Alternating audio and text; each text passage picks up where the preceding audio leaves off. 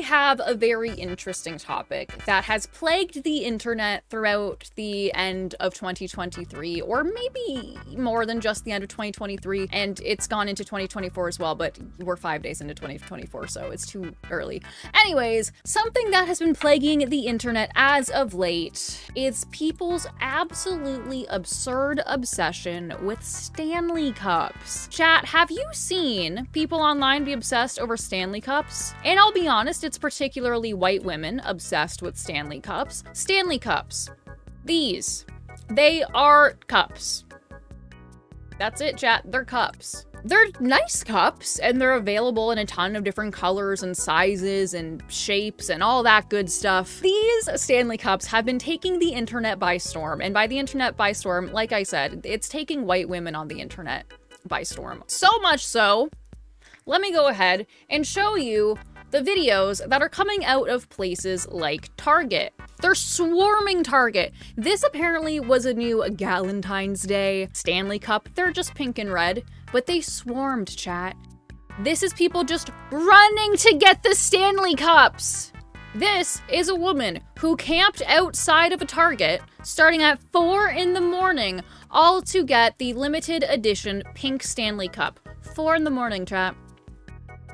For a cup. There's a lineup at this point. Look at that lineup! All for a Stanley Cup, chat!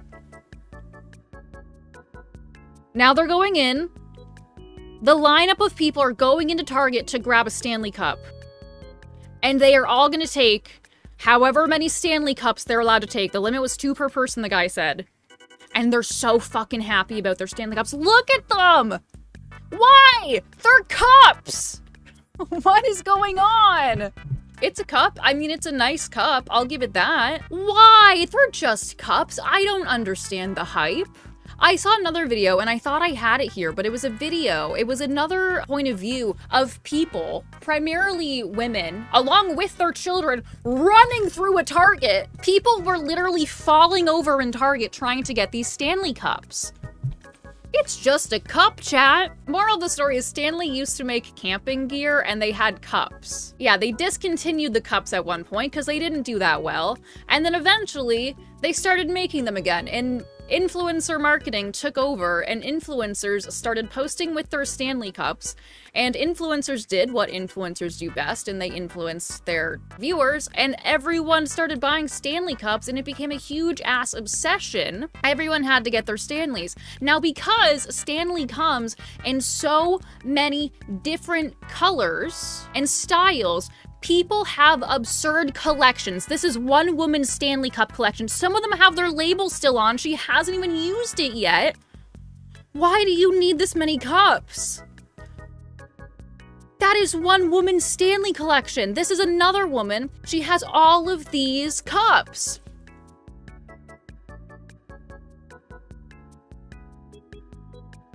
It just keeps going.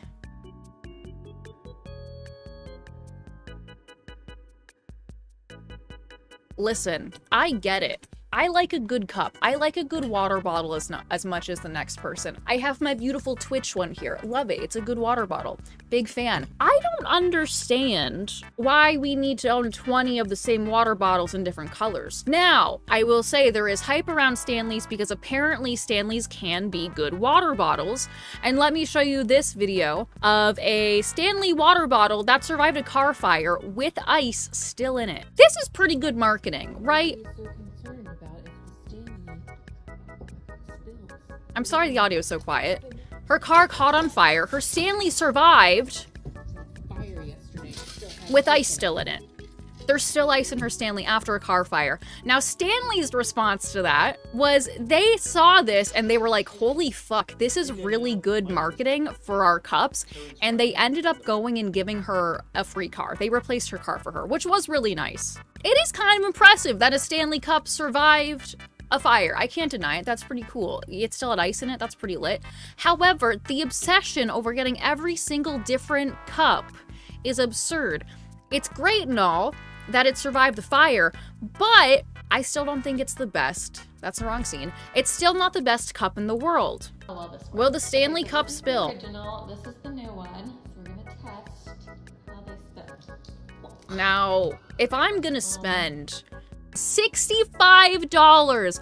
If I'm spending $65 on a cup, it better not leak. But they don't. They fucking leak, chat. They fucking leak. It's a cup. It's a fine cup. It comes in fun colors. Like, it's nice. This is just consumerism and marketing going too far. And you know what? This isn't actually the first time that water bottles have become so viral. Oh, no, no, no. This is not the first time. This has happened many times before.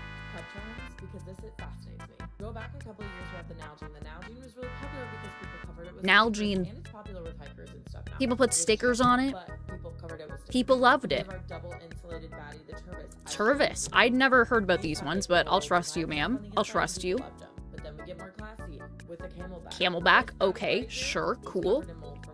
Don't love mold, but, you know, it was great water. I think the Yeti was Yetis? really expensive water bottle that people really liked. People liked the Yetis, good stuff.